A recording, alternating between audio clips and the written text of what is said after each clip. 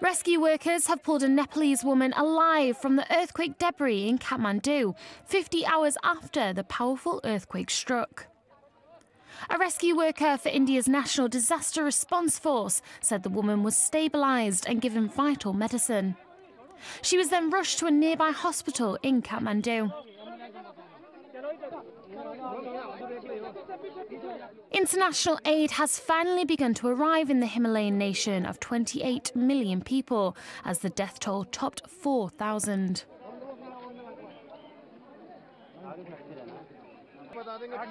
Around 6,500 more people were injured in Nepal's most deadly quake in 81 years. It triggered a huge avalanche on Mount Everest that killed at least 17 climbers, including foreigners, the worst single disaster on the world's highest peak.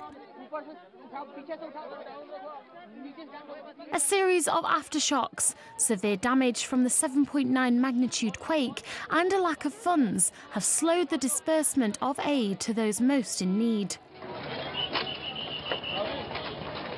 We got the information that the lady is stuck between two slabs, but there is some cavity and she is alive. So we firstly stabilized that particular area, then we given some life-saving medicine to that particular lady. After stabilizing her, we just let her out. While aid has begun arriving in the capital, including food, medical supplies, tents and dogs trained for rescue efforts, the authorities are still struggling to deliver relief further afield.